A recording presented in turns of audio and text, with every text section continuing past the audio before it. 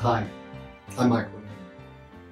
In a previous video, we were fortunate to have Wayne Nelson describe his turquoise collection. And Wayne Nelson is a very private man. He's had this collection for many, many years, but not very many people know about Wayne Nelson. And so we were fortunate that he was willing to share some information with us.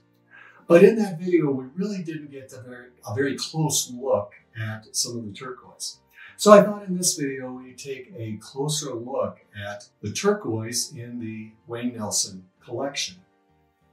Now, finding high-grade turquoise is becoming more and more difficult. There is just very, very little on the market. People balk at the price. They think somehow paying $60, $70, $80, $100 a carat is just far too expensive. But I don't know where else you're going to find a product that sells at a third of the price that it sold for over 100 years ago. And that's really the situation we have with high-grade turquoise. I think that happens because we have a two-tier market where inexpensive, stabilized turquoise dominates the marketplace. And there just isn't enough awareness or demand in the marketplace for the natural high grade. But I think that's changing as people get more educated through efforts like Turquoise in America, Part 1 and Part 2, and really understand what a very, very rare gemstone turquoise is, especially at these high grades. So the only turquoise we're really finding at that high grade is coming from the old collections, the hoards that were occasionally coming to market now. Because the turquoise miners, it's so costly. And you're talking about rare turquoise in natural anyway, and to get the high grade at the very high gem grade at 1/10 of 1% of all the turquoise, it's just far too costly for the price they're getting in the marketplace. So my advice, if you can find high-grade, gem-grade turquoise, buy it. So with that, we're going to take a look at some beautiful turquoise from the Wayne Nelson collection from Candelaria, Hidden Valley, and Lone Mountain. Wayne Nelson first got involved in turquoise when he was cutting turquoise for Francis Farr at the Lone Mountain mine in 1974-1975. Now this is the fewest amount of turquoise that Wayne had in his collection because as a cutter there, he was not in a position to have access to lots of stones. But we can see here he did keep some very nice specimens, some nice cabs in his collection. So we start here at the top and we're seeing some very, very high grade, wonderful traditional look for Lone Mountain turquoise. Coming down here, we have a little bit different. Here we have two little lighter looks that are coming, but overall just an extremely very high grade to gem grade Lone Mountain turquoise. After cutting at Lone Mountain in 1974 and 75, Wayne continued cutting turquoise, buying different turquoise, and selling it. And he became known in the Tonopah area as a well-known turquoise cutter and turquoise dealer. And he was approached in 1976 by a prospector who had 600 pounds of turquoise that he called Hidden Valley. And Hidden Valley has always been somewhat of an enigma. I think that's probably because it was almost certainly high-graded from private mining land.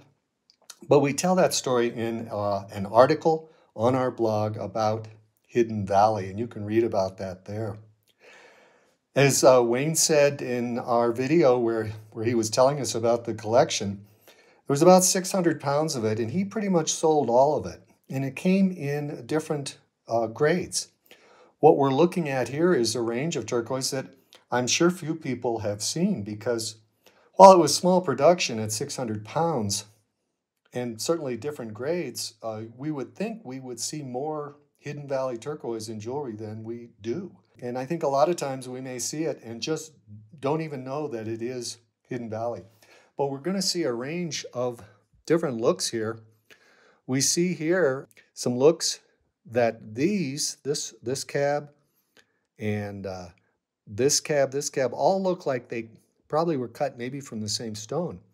Whereas this one, very, very different. In fact, I'm looking at that and I think that has a very different look, almost like a blue diamond kind of look in its highest grade.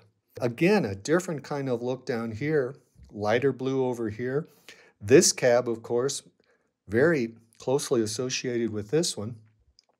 And then here we have this, which is, my goodness, that certainly looks like a very high-grade Candelaria. So these all are in very high-grade Hidden Valley turquoise, showing several different distinctive looks.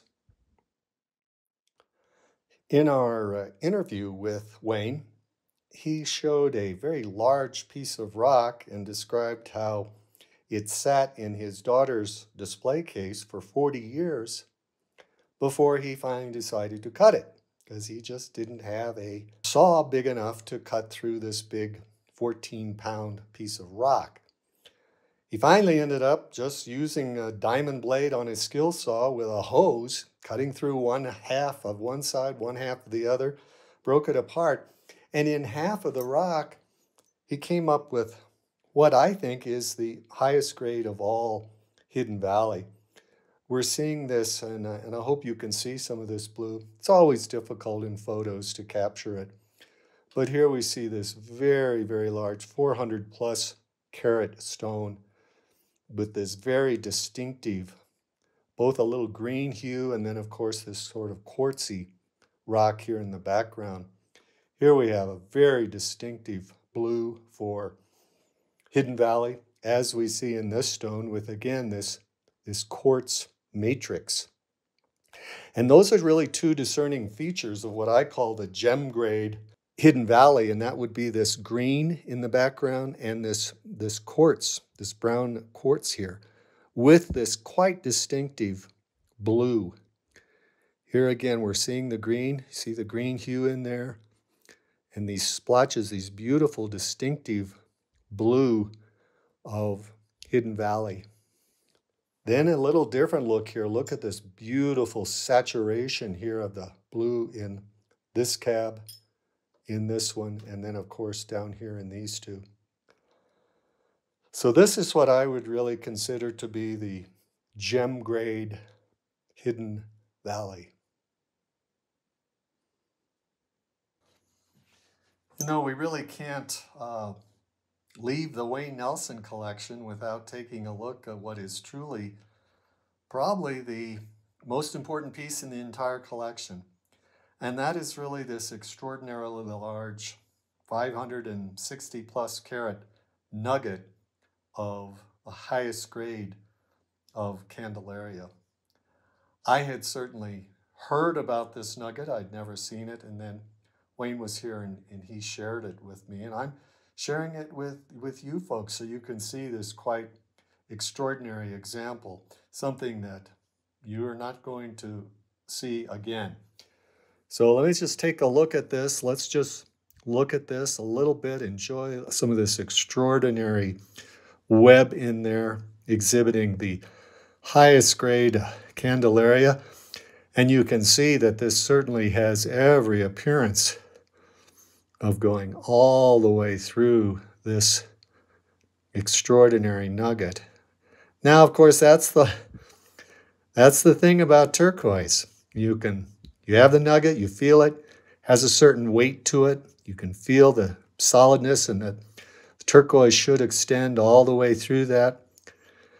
But there's always that moment when you decide to cut it, and you cut into it, and you may be wonderfully surprised, and that this beautiful blue goes all the way through it. Or maybe the turquoise gods will have a surprise for you, and it will not go all the way through.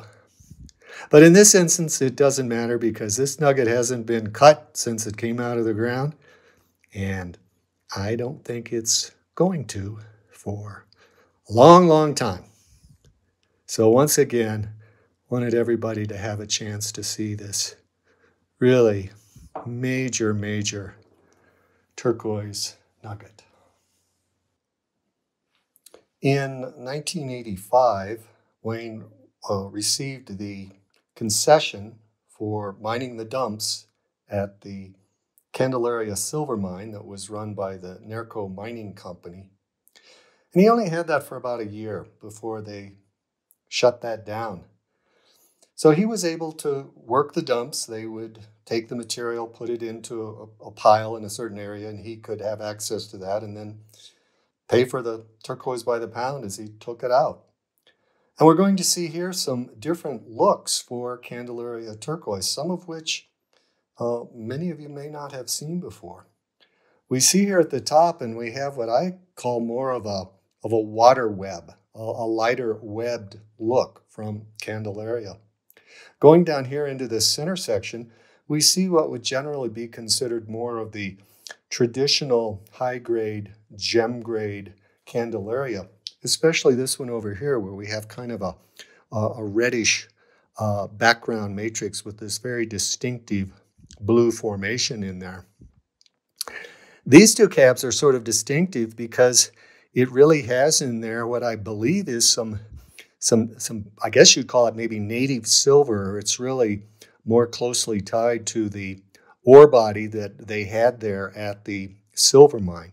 And we see this also here in this cab. Finally, at the very bottom, we're seeing what I consider to be really the rarest of all turquoise that I know about, and that is this dark web Candelaria.